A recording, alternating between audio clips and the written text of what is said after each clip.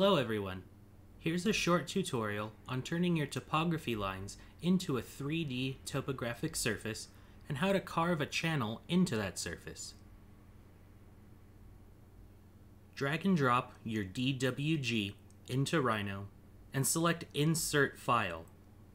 Follow the prompts until you can click to drop in your referenced AutoCAD file.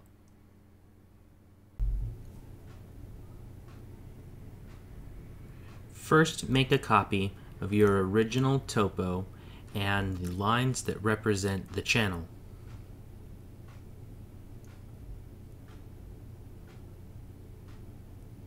Switch to your perspective view. Then select the boundary and all lines that represent the channel and hide these objects. The topo should be the unedited, unpulled version, but you should still include all of the interpolated 20-foot contours. Select all of the contours except for the lowest one and move the rest of them vertically 20 feet. We can see that these topo lines are now vertically 20 feet apart. Now deselect the next lowest topo and move the rest of them 20 feet up. Continue this process across your entire square, paying attention to whether each topo line should be moved vertically in the positive direction or vertically in the negative direction. You should now have all of your lines in space that represent your topography surface.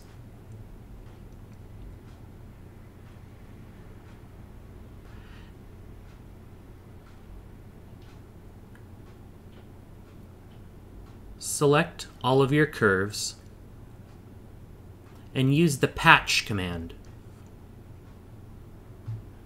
Use the settings on screen and press OK to generate a surface from your moved topo lines. You should now have a surface that is representative of the topography in your assigned square.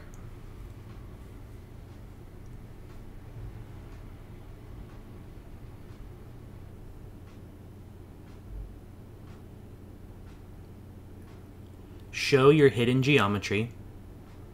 Select the boundary of your individual square and use the extrude curve command to extrude this on both sides, up and down, until it intersects with the patched surface.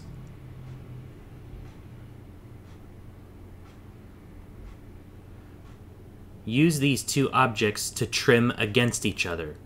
Use the extruded rectangle to trim away the excess of the patched surface.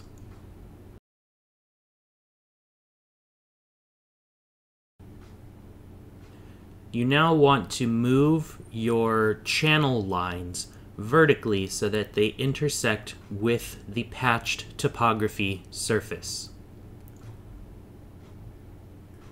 Move all three of these lines from where they exist vertically to the lowest point on the topo that coincides with where this channel is. Because of the overall sloping nature of most of these topo surfaces, the bottom of the channel will also have a slope to it.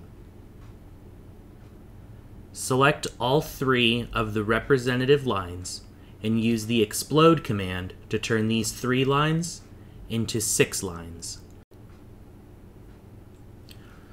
Select the lower 3 lines and press F10 to turn on all the control points for this line. Select the 3 control points that represent the higher version of this sloped portion of the channel and move these points vertically up until they intersect with where they should be on the topo surface. You can verify this by looking at the channel and the topo overhead and snapping to the corresponding topo line. Select the remaining 3 channel lines and move them vertically until they snap with the sloped lines that you completed in the previous step.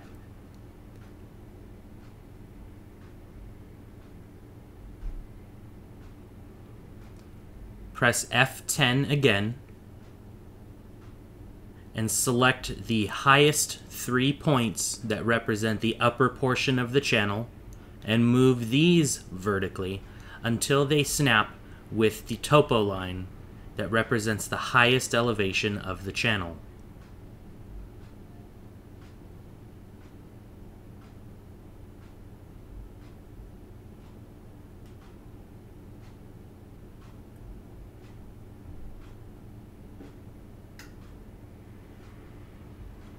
Temporarily hide the surface so that we can model the geometry of the channel.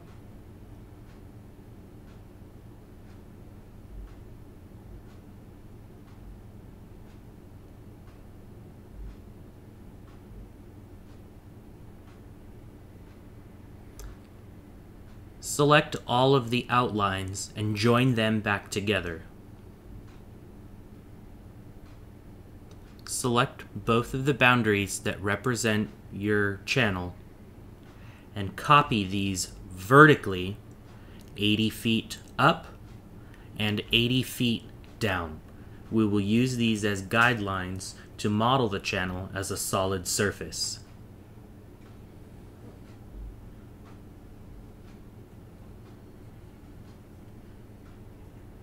We are now going to construct this channel one surface at a time using the surface tools, specifically surface from 3 or 4 control points.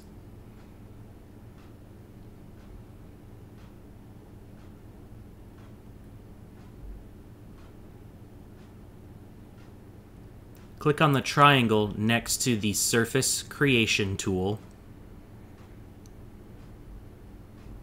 and click on the first command and snap to each point that will represent a vertical surface in this channel. Do this for all 4 of the vertical surfaces. This channel should be represented as taller so that when we use this to trim away the overall topography, we have enough geometry to work with. Be consistent with the corners that you snap to, and be careful to not crisscross certain corners, or you will end up with an unworkable surface.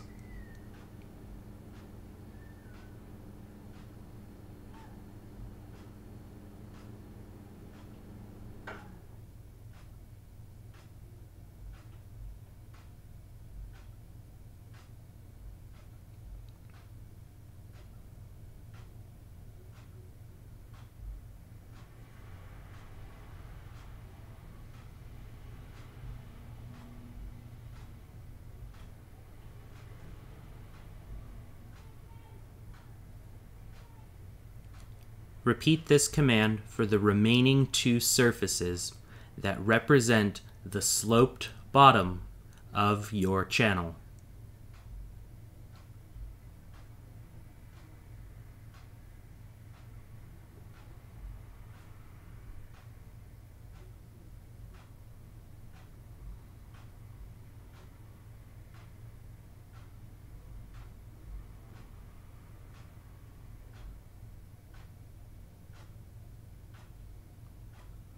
Join all 6 of these surfaces into one polysurface with the join command.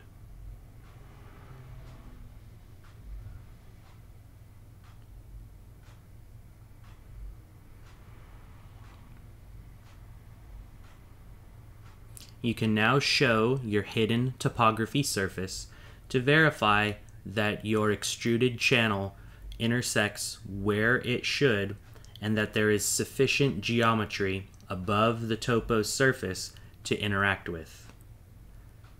Select the extruded channel and use the trim command to trim away the topography that exists on the inside of the channel.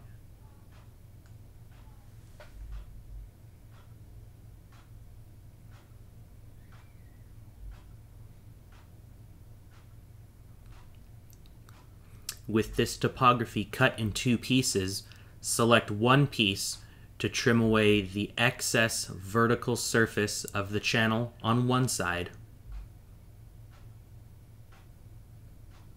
and do the same operation with the other piece of topography to trim away the excess vertical surface of the channel away from the topography. You should now have three pieces: two pieces of topography with a channel trimmed out in the middle, and the channel itself. Join these three pieces together into one complete surface.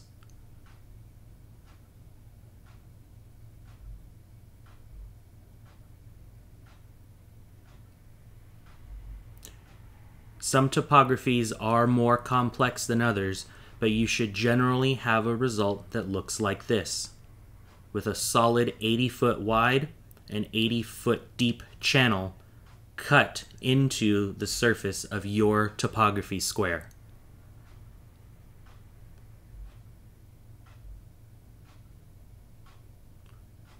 Select this carved topo surface and make another copy off to the right.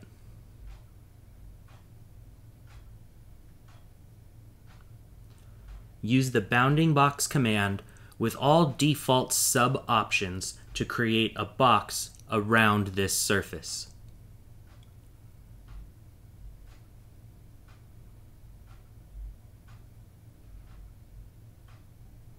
With the topo surface still selected, enter contour for the contour command.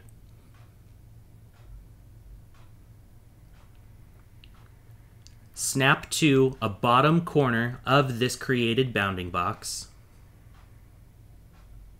and then snap to the corresponding top corner of the selected bounding box, and type in 20. Right now, the distance between contours says 40, but this includes the interpolated curves. So type 20 and press enter, and watch Rhino draw your contours for you through the modeled surface.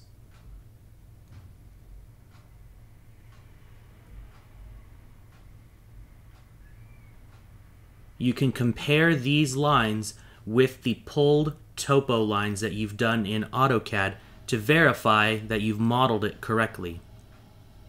These topo lines created from the contour command will not be joined, so be sure to join them together. You will also use these lines to create your laser cut model.